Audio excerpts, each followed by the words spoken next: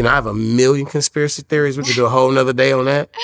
Damn. You know what I'm saying? I mean, another one is my guy Pimp C. Right. Who is like my little brother and who I saw probably 48 hours before he passed. Wow. And I was supposed to meet up with him the day I don't know when he passed, but that Saturday he came to my show. And Saturday we said, let's go to dinner tomorrow. And then Sunday we got on the phone and he was like, man, I'm busy. I'm like, damn, I'm busy. We couldn't meet up. And then Monday I didn't talk to him. And then Tuesday they found him. And wow. I'm like, so right off the rip, I'm like, what happened? What happened? Like, what happened? And all I get back is, well, he was in his room by himself and they found him. I'm like, was the door, did it have that thing on it?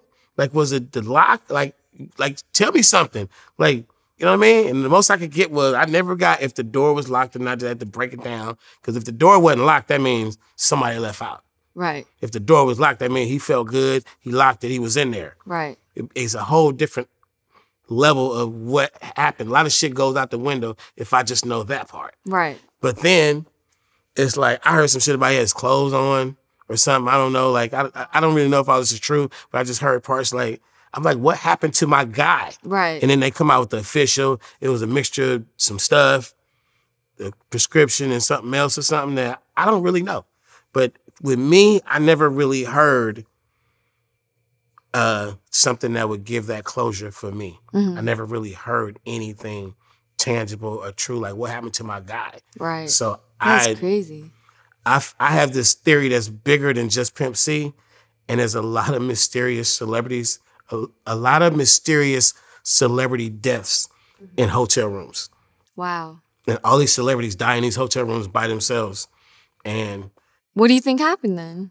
I don't know what happened to them, but I know that when you die, everything gets all valuable and shit. I don't, you get marketed in a different way when you're dead.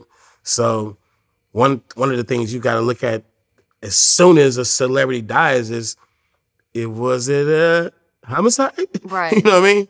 So you got all these like mysterious like OD. It could be an OD or a suicide or just found dead. It's just a lot of celebrities. I've mentioned this shit out loud quite a few times, but I don't think anybody ever went and really, there's nothing on the internet about celebrities that died alone in hotel rooms. Crazy. There's a long list. Yeah. Of famous ones, not so famous ones. Back in the day, it's been happening forever. Mm-hmm. Forever. How did that affect you, just losing, close friends throughout these years? Well, I'm telling you how it affected me. I never really got the fucking answers on what the fuck happened. And it bothers me because he was in LA. It bothers me because I was supposed to meet up with him the day before. It bothers me because we had an amazing night just balling out. I did a show at the House of Blues, sold out. He pulled up to the show. He gets on stage. He literally played my hype man all night. Like he was ad-libbing and doing the hype man for me on stage during my show. I think that was the last time I ever did House of Blues. And it's just an amazing memory. And then I lost my guy. And it's like, to this day, I'm still like, I'm still looking for like, what the fuck happened? Right. Like, what the fuck happened? And I am, yeah, I know he's gonna bring that one up. That one really affected me. That's like, that always brings up some shitty ass feelings, For sure. Like Pimp C is it's a part that don't really go away with that guy. Right, for sure. Did you ever sip or, dabble? One night I was in Houston, Texas, and I'm a guy like, I ain't gonna lie, I'm not gonna do crack or fucking heroin or nothing of the heroin family. Like back in the day when I was a youngster, when the crack first came out, we would take the rocks and smoke them in joints. But then we realized somewhere down the line that shit was super addictive. And if you was smart, you got the fuck off that shit and quit smoking them. We called them Grimmies. Okay. Everybody in every city had a little nickname for them. But luckily, those things right there would lead you to actually being a pipe smoker. Luckily, that didn't happen on this side. But I shy away from the cocaine and the heroin and all that. I did my little dabbling in the cocaine world, snorted a lot of coke in the 80s, got that out the way. But I'm not afraid to like be in a certain city and you go, you know, out here, man, all we smoke is PCP. Right. I'm like, well, shit, let me hit that shit and take a little hit and see what it do. I know that the narcotics of like the heroines and the shit, those are very addictive things. I'm not going to try crystal meth or fucking hit a crack rock or something. That's like, none of that's that addiction shit. I don't even like dabbing because I have a rule. If you do drugs, if you take a drug and 10 seconds later you're high, that ain't the drug you want. So I don't do any drugs that get you high instantly. That's like a rule. I respect that. So, I was in Houston, and you know it was a sip and syrup environment. For sure. For one time, I sipped. I was like, "Give me some of this shit." I forgot what flavor of soda I used, but I sipped, and we even we dipped a blunt in the whatever they pour in the thing. They dipped the blunt in the syrup. That was oh shit. Like I don't know what the term shit was. Yeah. But, that one night, yeah. I know what it is. How was it? How'd it feel? Shouldn't make you sleepy. I don't know. Oh, okay. It wasn't my drug. It's not my. Right. It's not my choice. And later on, to come to find out that is of the opioid origin. I'm glad that I didn't take a liking to it. I think that I'm really not for things that get you that addicted. Things that you have to. Cigarettes. I used to smoke cigarettes in high school. And when I quit smoking cigarettes, it was very hard. Right. It was like excruciating experience just to quit. It took me a week.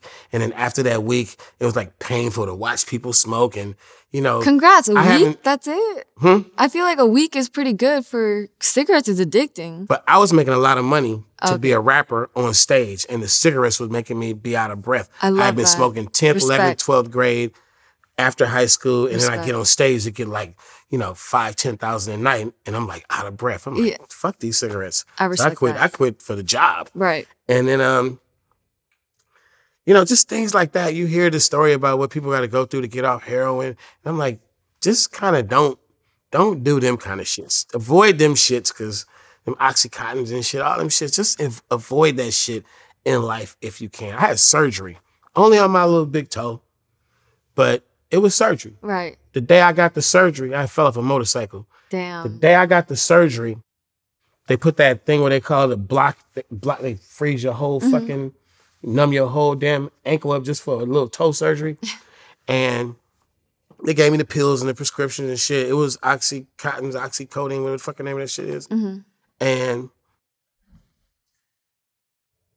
I got home from the surgery.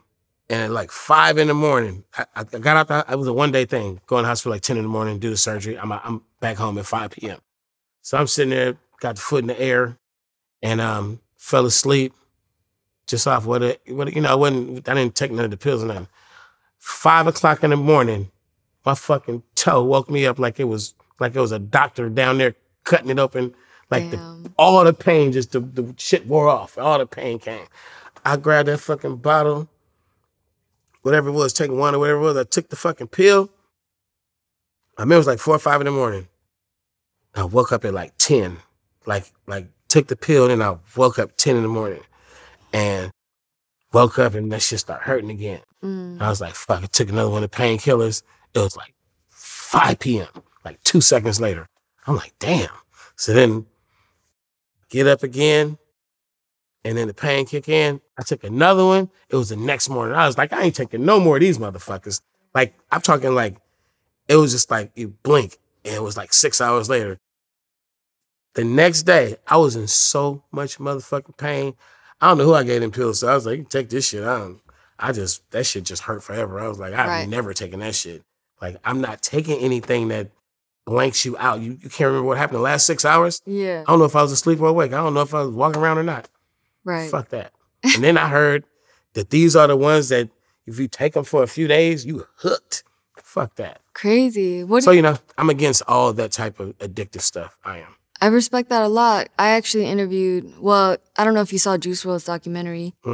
Homie was popping like 10 perks, like 9, like so many perks. You know what I tell people in LA? Don't come to LA and start snorting coke. That's one of my key go-to advice. Like, don't get into the snorting coke. They're like, coke, like, people say shit like this. have a night hanging out with some new friends and turn them on to snorting lines, they feel like, I fucking love cocaine. Like, I bet you fucking do, but watch what I tell you. Hang around that shit for about a year and watch who you are out here in LA. That shit, that going in that life and like the wrong person telling you the wrong thing is like cool and fly. I can't intervene and hate on it. Mm-hmm. But if you get an earful of what I got to say, I'm like, bro, stick to the weed, drink some drink if you want to, occasional Molly or something. And then with this fentanyl, I'm like, I'm really against a lot of shit. This shit's scary. Right. That somebody invites you to take a one-on-one and you fucking die. You just want to bump it and you die. That's fucked up. Like, this ain't what we out here having fun for. Right. So I'm really against the opioid. I respect that. Avenue, whatever you want to call it. Right. So sipping syrup, how many rappers are coming up right now going, I want to get off this shit. I just got off it. I'm like, it's hard. Right. Shit's crazy. But then what do you think about someone like DMX who went to rehab? I'm sure he wanted to stop, but he couldn't. And it's just such a L for hip hop, I feel like, when these things happen. It's life. It's life. Okay. It reflects real life. That's true. What's happening in hip hop is a reflection of what's happening in life, and it's really happening out there on a way larger scale than hip hop. For sure, that's true. The people who are ODing, this is a whole thing. I know. With the opioids, with the fucking, with the people out there who brought that shit to the table and made billions and are making billions, and to this day we still don't have a fucking solution for saving lives. So, right. I don't know, man. I'm like, I learned to enjoy my little weed and my drinking. Like, pills and powders is like not popping right now for me.